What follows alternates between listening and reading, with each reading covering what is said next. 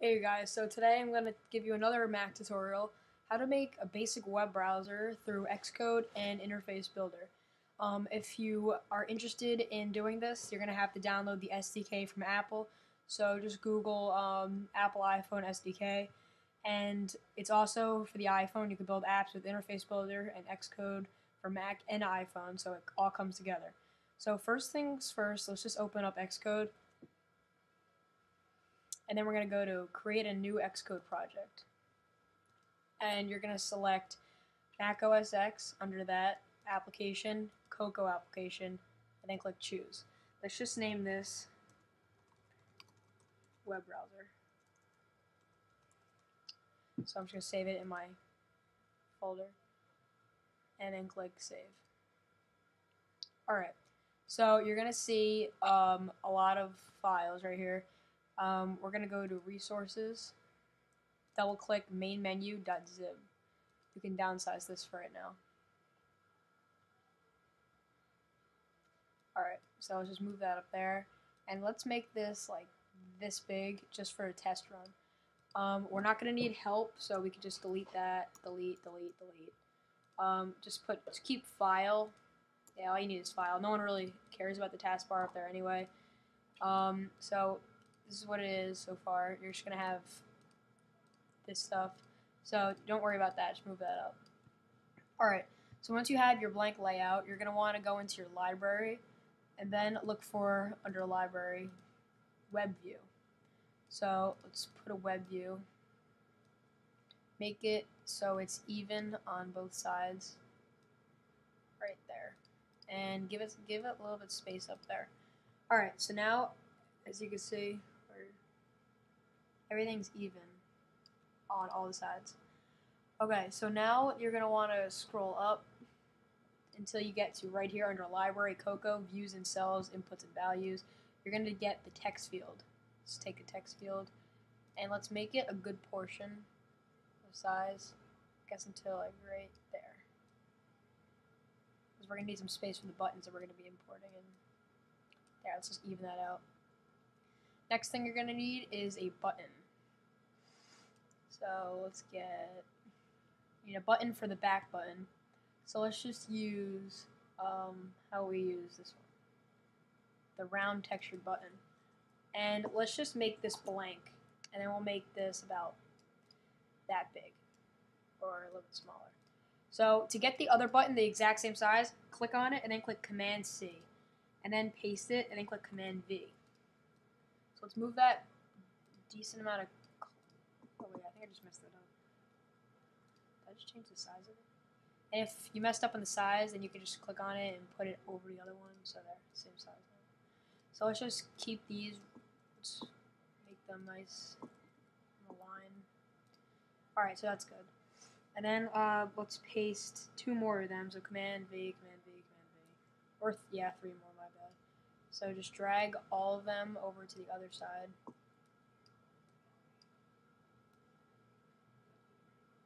Yeah, we don't need the third one. So just two on the other side too. Alright, so even them all out so it's all like this. Alright, so then you click on it and then go to Image, and then you're going to look for left facing triangle. It's kind of hard to find first. It's going to be NS. It's going to be an NS. So, oh, there, I just saw it. Left facing triangle. Then you want to click on this one, and you're going to go to NS right facing triangle. Scroll down. It should be right here. Okay, so let's just save that really quick. And for this one, you're going to go to Image, and it's going to be NS Refresh Template. And for this one, it's going to be NS Stop Progress Template. Alright, so now we have all of our buttons. And for this, you're just going to type in http:// because when you're using your browser, it's going to automatically direct you to that page. Alright, so before we go on, we're going to want to go into Xcode and select under Groups and Files, Web Browser, right-click it, Add, Existing Frameworks. And then we're going to select Frameworks, scroll all the way down to webkit.framework and click Add. and then you could save if you want. Then we can downsize Xcode and go back into Interface Builder. So now on your keyboard, you're going to want to go click Control and then drag this, and then you're going to go back to receive the action. And you want to click Go Forward. And then for this, you drag that, and you want to click Take String URL From. For this, it's going to be reload. Oh, my bad. Just click Control Z. So this and reload. And this is going to be stop loading. Okay, so let's just save that, because I like to save a lot just in case. You never know what could happen with your computer. So now you can make the background whatever you want it to be. If you just select this up here, click the title bar, and you select textured, or not textured. You can have a shadow or not shadow, so let's just put a shadow. The title is whatever you want, so keep that at web browser.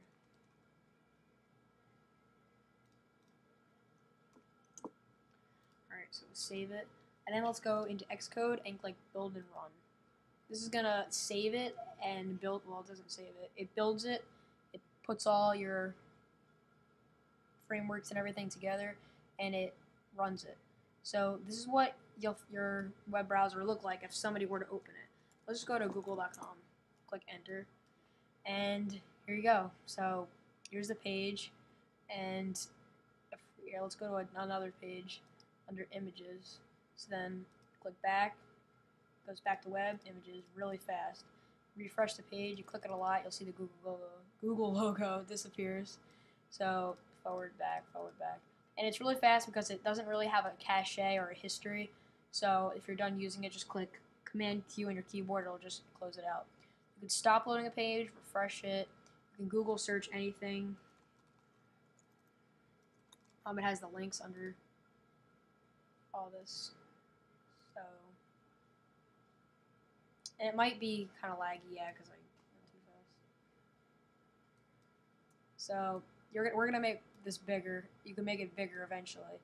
So this is just the way that I made it right now for you guys.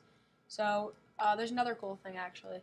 If you click on the arrows, there is a way that you can. Yeah, here it is. You can put a sound. For one of my browsers, I put a popping sound. I put the pop, and I don't know what that is, but we'll test that. So let's build that and run, and I'll show you an example of it. I had to load a page first.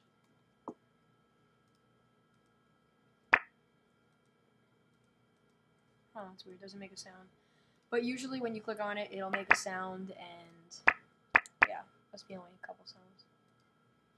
Oh, I have to save it, my bad. So now let's just test that and see how that is. So it gives you a sound when you click the buttons if you want that to. I'm just gonna take that sound out. I don't feel like having that in. So just test that, and you can save it. For file, if you don't really need any of these, it's not gonna really matter. So we could just do back. Just in case, like, I don't understand why you would have this, just sometimes people like to do things the complex way. We don't need the arrow. I'll take that out.